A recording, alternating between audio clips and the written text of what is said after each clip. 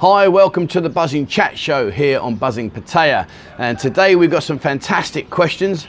Before we get, I'm sat out on my balcony. It's a lovely, cool, early morning here.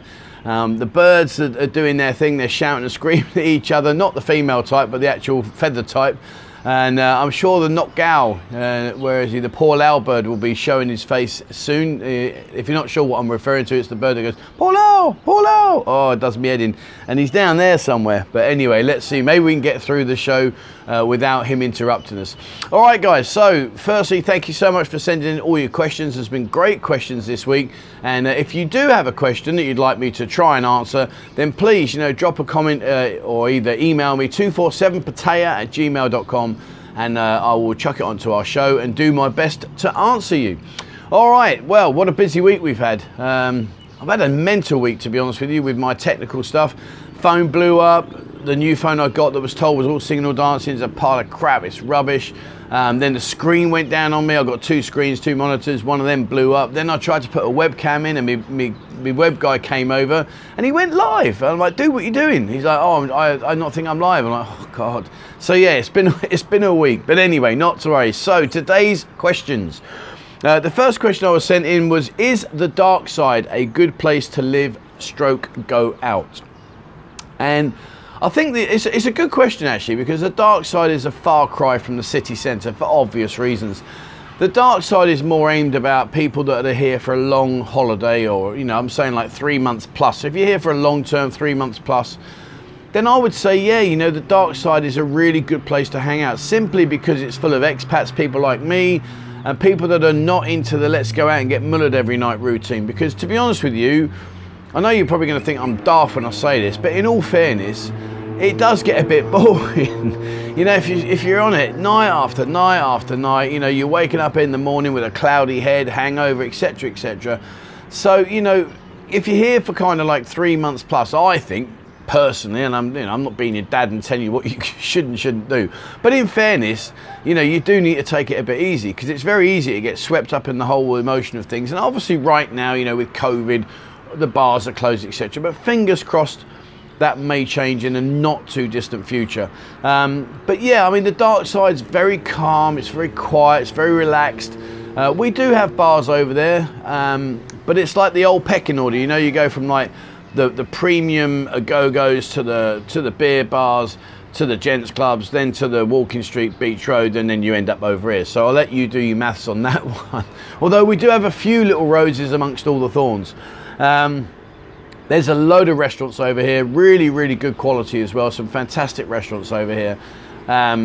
So, it's kind of like home from home. And the nice thing about it is, if you use the Bolt app that I've mentioned in previous videos, you can jump in a car and get into the city centre for less than 100 baht. So it doesn't even matter if it's pouring with rain, you can still get in a car and come in, and it's pennies. Do you know what I mean? It really is pennies. But the good thing about it is you're so far out of the city in that respect that you can forget that even exists, in all honesty. So it does give you a time just to chill out and relax.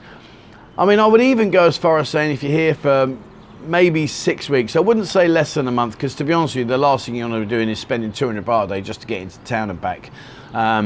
But I think if you're here for like 6 weeks, 3 months upwards and onwards, then for sure, definitely, the dark side is a really good place to hang out.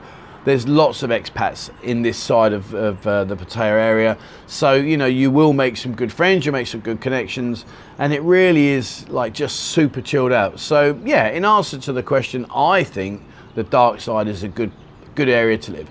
As is Jomtien. Jomtien is a bit further down.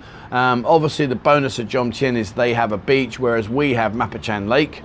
The beach is really nice. There's a lot of expats live over in Jomtien, and they have a great little network, so maybe instead of the dark side, consider Jomtien, because that might tick a lot more boxes for you, certainly in terms of daytime. If you want to just wander out your room or your apartment condo, wherever it is you are, down onto the beach, you're only going to be a stone's throw away from the beach. So, and transportation in, again, you could use Bolt app, or perhaps jump on the Baht bus. The Baht bus into town is very frequent, and it's pennies.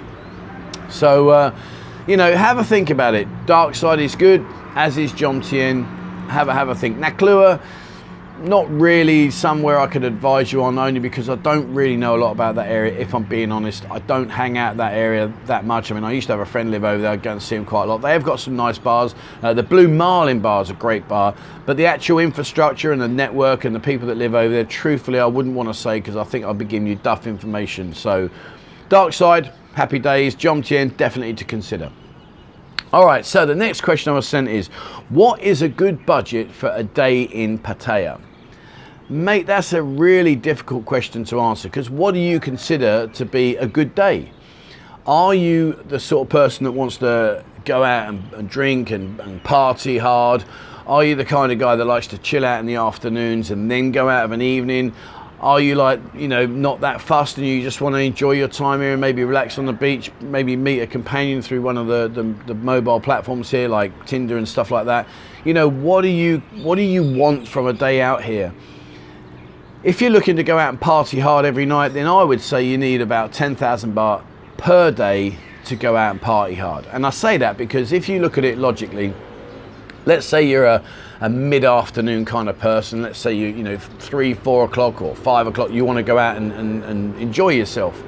Well, you know, even if you're only drinking, say, 2 or 3 beers every hour, then you're already racking up like 500 baht an hour, plus maybe, plus any companionship drinks and all those kind of things. So, you know, even if you're going to say from like, I don't know, say 4 until 10, there's 6 hours there. So there's 1,000 baht. But it isn't going to work like that. You know, we all know that. So if you're going to go into a go-go bars, you know, they are quite obviously a lot more expensive. The drinks are about 140. Well, I say 140. I mean, maybe 120 to 170, there or thereabouts, depending on where you're going to go. If you do have the company, somebody join you, you know, their drinks are going to be a lot more expensive. You know, you could even be looking at sort of 200, 220 plus.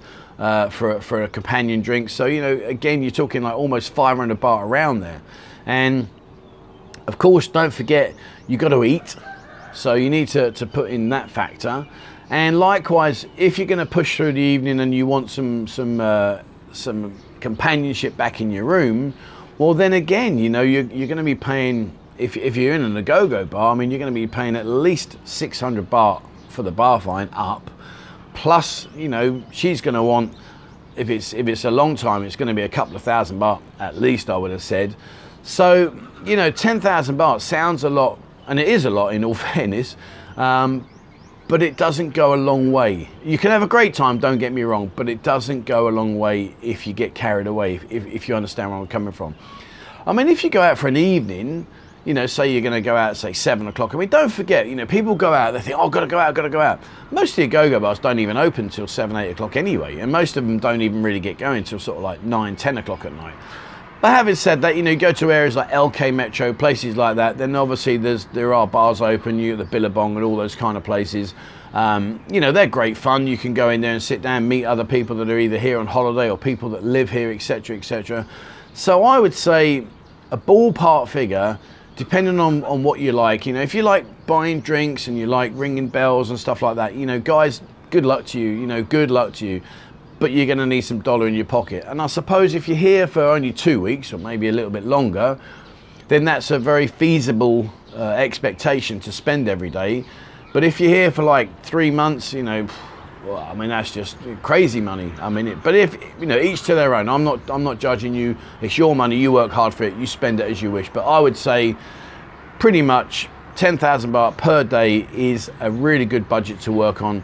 I don't know, guys. What do you know, if you don't mind sharing, what's your average spend per day? And whoever shares that information, let's not jump on them.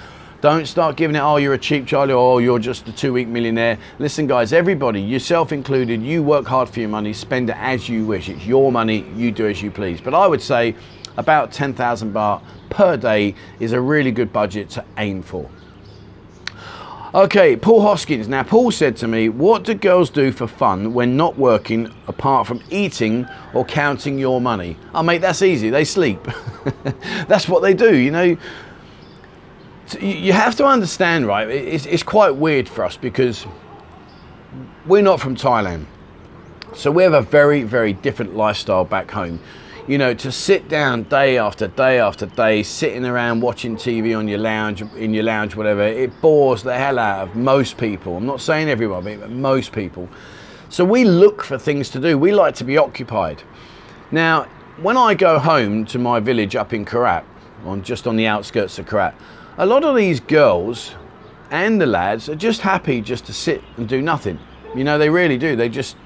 They swing in the hammocks, or they'll sit on the floor, or they'll sleep.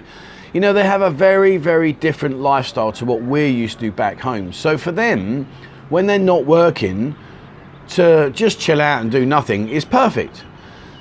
So in terms of eating, yeah, the girls do look, well, not the girls, but everybody, all Thai people, they like to graze. I call it grazing. You know, like a horse in the field, they just constantly just keep grazing and grazing.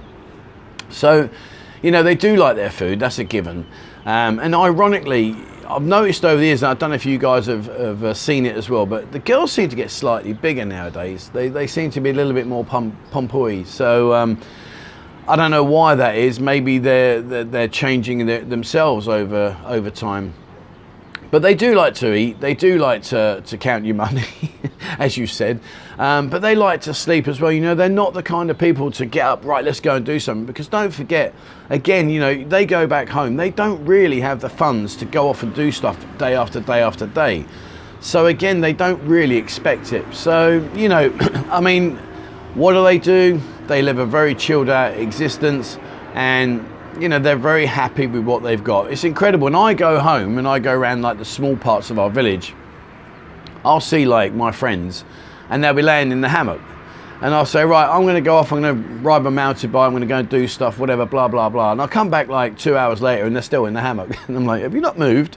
No. Okay. Have you eaten? Yes. Okay, cool. So, you know, don't be offended if they don't want to do a great deal, because really and truly speaking, you know, it is what it is. They're very, very content just doing as little as possible and just having a chilled out day.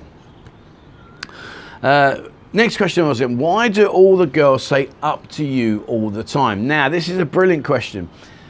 And it's a brilliant question because it follows on from what I've just been talking about, in terms of they don't want to make a decision because they're very concerned that if they make the wrong decision, that you're going to be offended and that they will then be responsible for that. So for argument's sake, let's just say you say to your newfound friend, hey, like, should we go to Koh Larn? And she says yes. And you go over there full of expectations, and Koh Larn doesn't actually end up being anywhere near like you was expecting. Well, then you're going to have a negative time. And the problem with that is that they will then in turn be thinking, oh no, that's my fault, you know, I've caused him to have a bad day, and they don't like it. They don't like it. Now, talking of don't like, just bear with me a second. I'm just going to change the camera. So one second, because I've got the sunrise coming up, and now this side of my boat race is bright and this side is black, which probably isn't a bad thing for this side. But give me 1 second. All right, there you go. That's a bit better. Now I've got the sun in my mince pies, so I can't see a lot. But no, the girls will say up to you a lot, not because they don't want to enjoy what you're suggesting or they don't want to go out and have fun. Of course they do, you know, it's great for them. But what they are looking for is for you to make that decision ultimately, because they don't want to be responsible should whatever it is you go off and do not turn out to be as good as perhaps you were expecting. So don't take it personally, you know, it really isn't a bad thing. It's just their nature. You know, do you want to go and do this? Well, up to you. And you're sitting there, and I do get it. You know, even now, I've been with my missus years and years, you know, and the stuff that we've already done many, many times. And I'll say to her, I don't know, like, should we go and see mum and dad? Up to you. What do you mean up to me? Come on, you want to go or you don't want to go? You know, should we go up to the Korat Zoo, take the girls up there? Up to you. And it is frustrating. It is frustrating. But then on the other side of the coin, I look at the positives. You know, back home, if I used to say to my wife, do you want to go? No, I don't want to go and do that. Oh, okay, I'm only asking. You know, well, what do you want to do? I don't want to do anything. Oh, well, then I'll tell you what, let's just wrap it up and sit down, shall we? And then they're not doing a lot today. And I'm thinking, oh, God damn, what's going on, mate? You know, wake up, come on, let's go. So, you know, take everything with a positive attitude, because if they don't want to do something, don't get frustrated. You know, just say, okay, well, let's go do this then. Come on, let's go. And go and enjoy it and have fun. So, you know, I do feel for you. It is kind of like annoying, but try not to let it get you down. They're just protecting themselves. They don't want to make a mistake and you have a bad time. So if anything, They're kind of protecting themselves as well as trying to help you in a kind of weird Thai way. And there's lots of weird Thai ways here. Right, JT Co-Chat said, long-term rentals, where are best to stay in LK, Soi Buakhao or on Second Road for long-term rentals? This kind of goes back to what I was just saying about living on the dark side. You know, when you're talking about long-term, are you talking about 3 months plus? Because if you are, do you really want to be in the hub of activity, in the city centre? Maybe you do, and if you do, fair play, you know, no dramas whatsoever. But for me as an individual, I'll be thinking, oh, I don't want to be doing that. But here's a tip for you. And no matter where you go, and even if you're coming here on holiday for, say, a month or 6 weeks, I personally would suggest don't book your hotel until you get here. Book yourself a hotel in the area that you're thinking of staying for a couple of days, purely to give you the opportunity to see, especially if you've never been here before, to see what that area is like. Because, you know, maybe you're a light sleeper, and when things start to return, the last thing you want is music blaring out all night. And it will if you're in the city centre, if you're in like LK metro area. You know, here's a good example, like I Rovers, fantastic location, lovely, lovely rooms. You know, you're smack bang in the centre of LK metro. Fantastic, until it's 3 o'clock in the morning and Crystal A Go-Go and the Billabong and all the other places are pumping out music as loud as possible, and you're trying to get some shut-eye, because it ain't going to happen. Unless you are one of these people that can sleep like a rock, you know, your head hits the pillow, you're gone. Me personally, I'm not that person. So, you know, I need quiet. I need to be able to go to sleep and relax and not have to worry about noise thrashing out. And don't forget, when the go-go bars close at 4 AM in the morning, all the girls around, if they've had a few beers, you know, they'll be shouting and screaming, etc., etc. So just bear that in mind. You know, is that what you're really looking for? To answer your question specifically, I mean, you've mentioned there LK Metro. LK Metro, you are right in the hub of the activity. So prices will vary depending on that. But like I've said, it is going to be busy and noisy. Soi Buakhao, if you go down to Soi 19, which is up by the market, the small market there that's on the Soi Buakhao, if you're heading towards Pattaya Klang Way, if you go up Soi 19, there's some really nice apartments there where you can rent, and they're cheap as, you know, you can rent an apartment for 4,500 baht, and it's very quiet up there. And of course, you're only just a little walk away from the city centre, from all the activities. So that would be a good area to go. Soi 19, around that area. Second Road, I mean, Second Road, you have got some nice big hotels there, you've got some nice big apartment blocks, and you are on the very centre of the city centre. So again, you know, Second Road is a good place to have a look around. You know, it really is horses for courses. It's a difficult question to answer because I don't really know you as an individual as to what you're expecting. So I would suggest, you know, just go and check the area out first, make sure it's ticking all your boxes. Make sure that if you do want to sleep at night, you know, I know it sounds daft, but go back there at like 1 o'clock in the morning and just have a look around and listen. Go back there at 2 or 3 in the morning, preferably not bladdered, because then you're not really going to remember what you remembered, what you saw. But just do your homework, you know. The nice thing about it right now is, as you know, obviously being through the COVID what we're in and the current lockdowns and restrictions, you know, when you do come back over, there will be a huge amount of opportunities here for places to stay. So don't think you've got to jump on the first one that you can see. Take your time, have a look around and see what's out there. Lastly, the question is, where do I see the Thai baht ending? Now, first and foremostly, right, I have got no idea how it even works. And I'm being honest, you know, guys, I've never been into that side of things. You know, if it's up, it's up. If it's down, it's down. Story of my life, really. But, you know, at the end of the day, it is what it is. So I don't really understand it. So, you know, when I first came here, I mean, I think I was getting 64, I think 63, 64, something like that. When I came here to live, I was getting 55, 56. The last couple of years, it's been on its arse around like 39 and 40. Why it does that, truthfully, I don't know. None of my business. I wouldn't waste my energy even beginning to try to understand it, because I don't. Right now, I'm making the video, we're at 44, I think, 44.2. It'd be lovely if it got to 45. It'd be fantastic if it got to 50. The trouble is I don't know how this stock market stuff works and how the money fluctuates. Never been my bag. So, I mean, I think that the end result has to be It will end when it ends. Cash your money up when you think you're getting yourself a bargain. It's a bit like a gamble, isn't it? Oh, do I wait another day, or shall I jump in now? And you know, if you're like me, you jump in now and tomorrow it goes up by another 2 baht and you think, bloody hell, you know, I could have waited. Or you wait and then it crashes and you think, oh, why didn't I do it yesterday? So it's a difficult one to answer, my friend, in all honesty. Where would I like it to be? 45. Love it to be 50. Will that happen? Your guess is as good as mine. I don't know. What do you guys think? You know, I'm sure there's people out there that have forgotten more than I even know about how this works. So, you know, what do you think, guys? Where do you think that the Thai baht will stabilize? What's your predictions? All right, guys, so that's it for today. That's all the questions. Like I say, if you do want any questions answering, please, you know, drop a comment below or send me an email, 247pattaya@gmail.com. Coming up this week, tomorrow, 5 a.m. Bangkok time. Yes, I do get up at silly o'clock in the morning, but 5 a.m. Bangkok time on Thursday will be our live stream. Please join. It's a great chat. We have a lot of fun. Friday is part 2 of our Heaven Above interview with the owner, Greg. He's a smashing guy, lovely guy, been here a long time and has one of the most respected and the most talked about gentlemen's clubs here in the Pattaya City area. So please join us for that. Now, Saturday, I'm going to throw something out there. Now, don't switch off. Don't think, oh, God, what a load of rubbish. I'm going to do a quiz, but it's a quiz with a difference. Only in the case of, I'm going to ask you a question. See if you know the answer to the question, but then I will explain the answer to the question. So it's going to be quite a lot more advice and tips and stuff like that. It's not going to be question. It will be a bit of fun. So hopefully you'll learn something out of the answers, as well as test your knowledge and see how well do you know the city that we call, well, I call home. All right, guys. Oh, I think my poor Lau's going to wake up in a minute. Oh, we're getting there. Can you hear that? I love it. You know, in the mornings they chat away to each other and they squawk and squeal. And down there I've got a load of chickens down there and they go on, etc, etc. But anyway, it's all going on.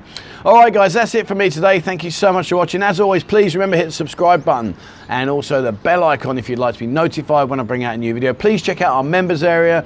More and more members are joining each and every week, which is fantastic. Thank you so much for all your support. It really is much appreciated. Once things start to reopen, which we're currently in the process of doing right now, the restaurants are allowed to open until 11 o'clock at night. So I am going to go out there and speak to them and say, look, guys, you know, if I get a Buzzin member come in, can you please offer them some kind of discount just to get, you know, you guys through the door and give them a chance of getting some business.